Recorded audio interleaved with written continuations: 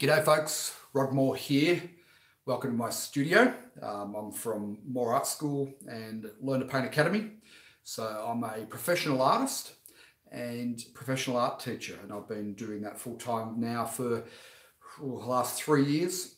Did my very first oil painting in November 2010, so coming up to 8 years since I did my first oil painting. And before that I fluffed around with watercolor for a while. And so I want to talk to you about the 4 stages of learning to paint. I did a art chat like this, a studio art chat last week, and asked you if you wanted to see more of this type of conversation about becoming an artist and how to earn an income as an artist. And so I got some pretty positive feedback from that. So I will continue to do that while there's interest in it. So I'm just going to share my experiences with you and how I went from becoming well, I did my very first painting in 2006, so that was 12 years ago. And well, I'll tell you the story briefly, and then I'll talk to you about the 4 stages of learning to paint. So in 2006, I was running a marketing consultancy business, a small business, and I broke my coffee mug, right? Broke my coffee mug. So I went next door to the $2 shop, and I'd never painted anything in my life. I'd always been a creative person, but never painted anything in my life. And never even thought to, right? I'd been a musician in my 20s and 30s, but here I was in my 40s. Well, not quite, I was in my late 30s. Broke my coffee mug, sitting in my office, needed coffee, went next door to the $2 shop to buy a coffee mug and saw all these colours and brushes and canvases. And I thought to myself, I'd love to have a go at that, right? At painting. So I bought everything I could get my hands on, and took it all home. And that weekend I did one painting, right? And I'm sharing this with you because I think it's a pretty common experience with people who would love to learn how to paint and maybe one day earn an income and make it their life from a creative pursuit. So I did one painting, and I looked at it and it didn't quite line up with the masterworks that I'd seen from Monet and people like that, right? And so I quickly concluded, and this is what so many beginners do, that I had no talent whatsoever for painting. So what did I do? I packed everything into a box, having done my one painting, and all those art supplies went under a box and under the bed, not to be looked at for 2 years, right? Why? Why did that happen? And why is that the experience of so many beginners? Now, I don't say that lightly. Through the Learn to Paint Academy, I've taught 20,000 plus people now how to paint. So I get emails every day from beginners and comments and feedback and so on. And, I've come to the conclusion that there's a very definite process of learning how to paint. Most people aren't aware of that when they start out, and so they give up too early. And this is what I did, right? I gave up. I packed all my art supplies under the bed for 2 years. Now, I won't tell you the rest of the story, why I got started again and so on. What I want to share with you is the 4 stages of learning to paint. And if you understand this, then you'll be able to recognize where you are right now in your journey, and you'll know exactly what you need to do to be able to progress, right? So I'm going to talk about gaining competency as an artist, gaining skills of becoming a good artist, even master level artist. And then in future art studio chats, I'm going to talk to you about how do you then take that skill of art and turn it into a full-time income. And there's many different ways to do that. There's many avenues, but most artists, or most people who enter the art world, I think, are too fixed in a model that worked in the 1980s, right? 1970s, 1980s. And the world's changed, right? Completely changed in the last decade or two. And but artists haven't got their head around that yet, Taxi drivers haven't got their head around the fact that Uber and Lyft, I think it is in America, now compete with them. They just can't get their head around it. They're starting to. So I'm going to talk to you about how the world's changed and how to take that artistic skill and turn it into some sort of income, whether that's part-time or full-time. We'll get to that in future art studio chats. For now, I think it's important that we understand these 4 stages of learning how to become a good artist, because they will apply to learning how to become a career artist as well, how to make an income from it. So there are 4 stages we move through with everything we learn in life. And the very first stage is unconscious incompetent, right? Unconscious incompetent. So what that means is we're incompetent, we have no skills, but we don't even know. So we're unconscious. We're not consciously aware of the fact that we don't know the skills that we don't have, right? So when I walked into that art supplies or that $2 shop and I saw all the art supplies to buy a coffee mug, right? I didn't know what I didn't know about painting. So what did I do? I went and bought every color I could. I came home with like 30 colors and about 20 brushes, right? And I had no idea how to use any of it, but I didn't even know that I didn't know that until I had a go, right? So we all start out with everything in life being unconsciously incompetent, no skills. We're incompetent, but we're not even aware of the skills that we don't have.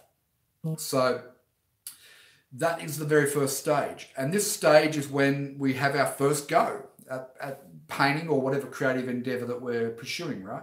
This is the point where people do what I did. We have a go. It turns out a disaster, naturally, because we don't know what we're doing. And we don't even know the things that we don't know that we're not doing. And we give up. We quit on that, right? And that's what I did. I put all my stuff under the bed. So I was unconscious incompetent. I didn't know enough at that point to know that there was another stage to get to. And that's where you become conscious of your own incompetence. So you still don't have the skills, right? But maybe you watch some YouTube videos or you take a course on painting or you buy a book and you start hearing words like composition, color mixing, right? Things like that. And you start to have a conscious awareness of the things that you don't know about. So you're still incompetent as far as creating a good composition. You're still incompetent as far as mixing secondary colors and graying colors down. You don't have the competency to be able to do those things effectively. But now at least you know that there's these concepts around color mixing or composition or whatever it is, right? Brush technique. You have a conscious awareness of your own incompetence, right? And this is a frustrating period for a lot of people because you now know all the buzzwords and you know what you should be doing, but you can't translate that into an actual finished painting. And that's a really frustrating period for a lot of people. And this is a period where most people will quit on their dreams of becoming an artist.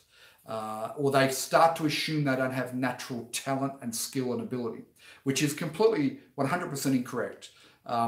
Talent and skill and ability don't really play a part in becoming a good painter.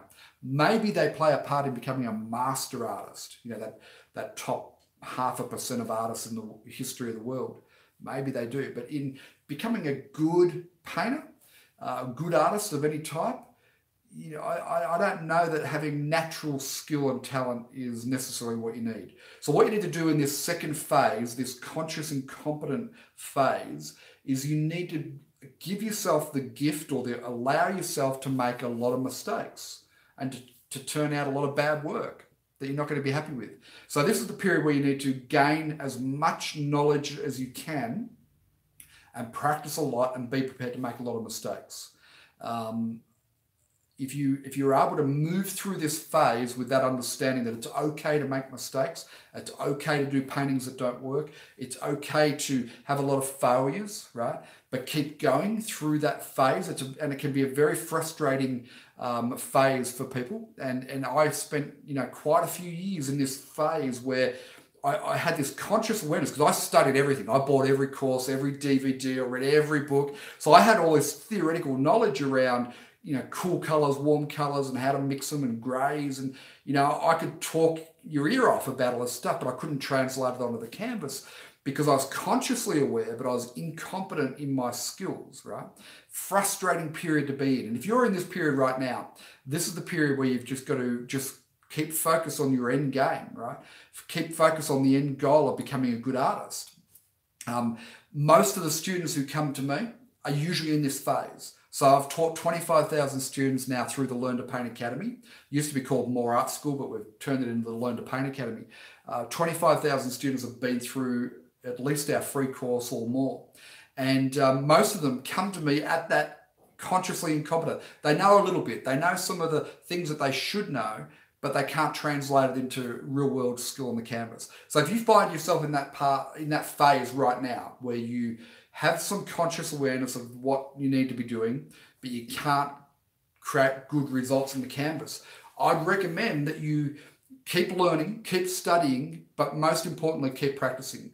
Do as many paintings as you can. I mean, if you could see my walls right now here, there's 40 small 8x10 paintings and half a dozen, I'm prolific. I do a lot of painting, right? That's the way you move through the second stage of being conscious but incompetent.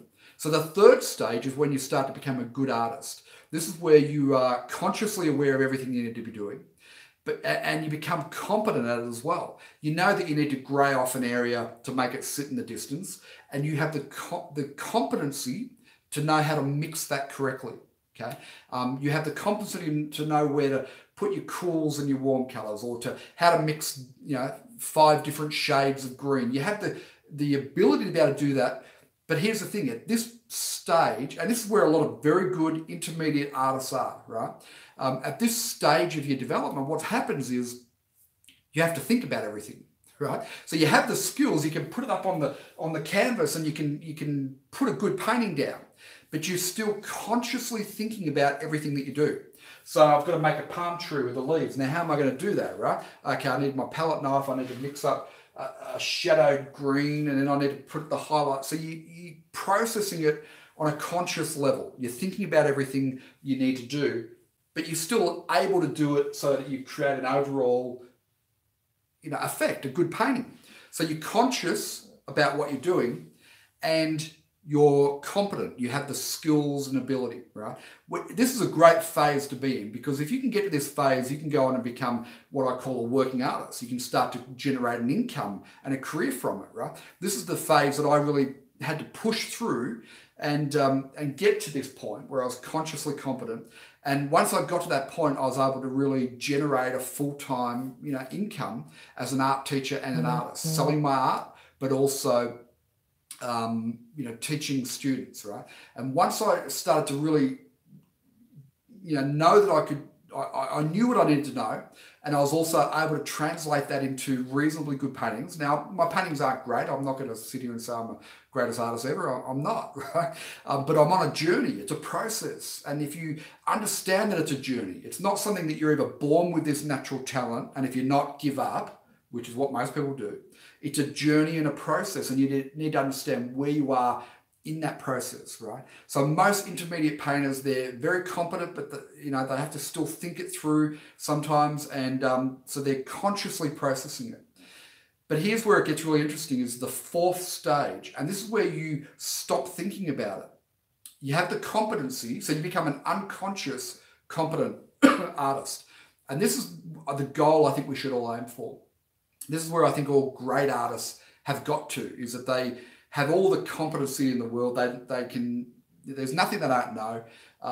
They can translate everything into paintings, pardon me, but they've stopped thinking about it. And now, instead of painting from their head, they start to paint from their heart, their emotions, their soul, right?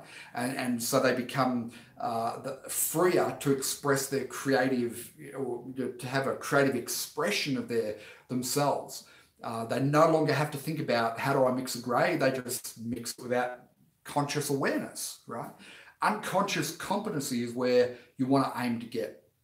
Now, how long will it take you to move from unconscious, incompetent at the very start, through the 4 stages to becoming unconsciously competent?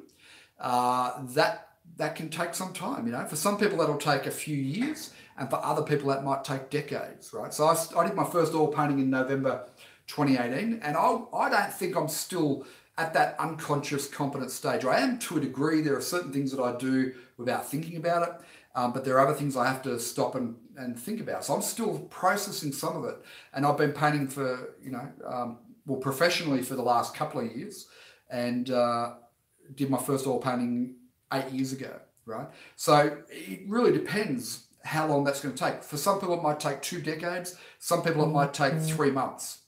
Either way, what does it matter? As long as you know that there's a journey for you to go along, and if you just continue on that journey and have a vision of where you want to get to, and stay focused on the journey of that vision, then you can become a very, very good artist. Now, getting to true mastery, maybe that's not for everyone. I don't think it's for me. I don't think I'm going to go down the history of the world as one of the great artists. It's probably not going to happen. I doubt it very much. I think that's reserved for a very small percentage of people, but that doesn't mean you can't become a working artist who makes a substantial income from their art. And so if you look at those 4 stages, at what point do you start to become an artist who starts to sell their work, right? Whether that's online or in galleries and art shows and so on. At what point do you become a working artist?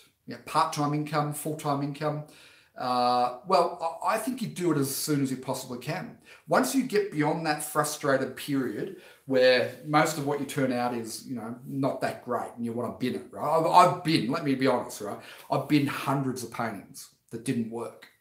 I don't bin so many these days, but over the first 5 years, I've filled up a skip full of paintings, right? So, that's frustrating early stages. But I was still selling work then. Now, I wasn't getting great prices because I'm not a known national artist that's in high demand, but I was still selling work that paid for my art supplies that kept me going, right? And then as I moved into that more consciously competent stage, probably in the last couple of years, I've been able to sell my work online, and I get a lot of people approach me for commissions that I do, which I don't always necessarily talk about. But, once you get momentum and you get that competent stage and you're able to turn out reasonably good paintings, right, then you can start selling them no problem at all. And what I recommend is that you find a marketplace to start selling. Find a marketplace where people are already going to buy art and put your artwork up there and just keep doing that and repeating that process over and over.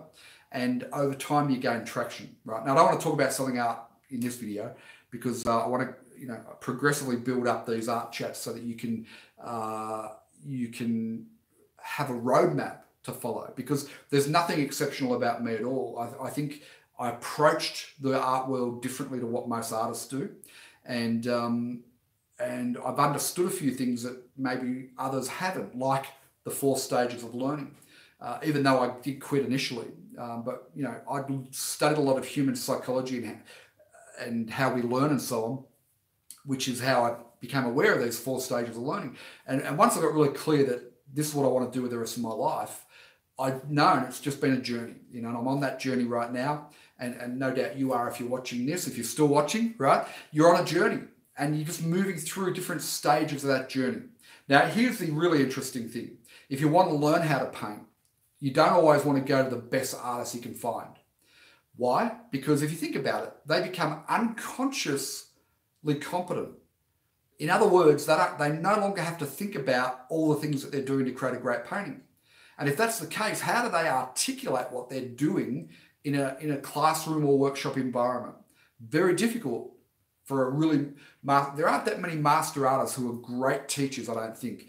Most of the workshops that I've done over the years with other artists who are, I've gone to the very best that I could find in Australia. Most of them, they don't teach, they demonstrate. In other words, they do a painting, right? They do a painting and you watch. Now, if you don't know what to look for, then you're going to miss the subtleties of what they're doing that really make them a great artist. And so you don't necessarily want to go to a great artist, because if they're unconsciously competent in the paintings they produce, then they may not be able to articulate to you what it is that they're doing in a way. And in a way that you can benefit from. So just keep that in mind, right? Not always the best artists are the best teachers. So sometimes the ability to be able to teach, but also being a good artist is what you want to find. When you're looking for somebody to help you move through those 4 stages of learning to paint. So the 4 stages: you start out unconscious, incompetent, right? You don't even know what you don't know. The second stage is you become consciously aware of things in the art world, but you still don't have the skill to be able to translate that onto the canvas. You're conscious, but incompetent still. Then you move into the third stage, which is you become consciously competent. So you're aware of things, you learn things, you understand fundamentals of painting, and you now have some competency, some ability to be able to put down a half-decent painting. And then the 4th stage is you become unconsciously, you forget all the things that you learn, right? You just do them on autopilot, which is a great place to be from an artistic point of view, because you don't have to think. It frees you up to have greater artistic expression. And I think that's a goal we should all aim for, is to get to that point where you paint from the heart and the soul rather than from the head, right? Very important. One of the challenges I have as an art teacher is trying to explain it and not paint from the head is very, very difficult. But that's conversation for another matter. So they're the 4 stages of learning. Hopefully you can identify where you are in one of those stages right now. And here's the thing, the takeaway message I want to leave with you. It doesn't matter where you are. It's a journey and a process. There's very few great artists who are born with a natural skill and ability for art. Some do, but it's such a small percentage of good artists that you might as well not even think about it. Anyone can become a really good artist if they just stick on that journey of moving through those 4 stages. Ultimately, it boils down to learning the fundamentals, right? Really getting to understand how to create atmospheric perspective, how to construct a painting, composition, color mixing. You just have to know all that stuff, right?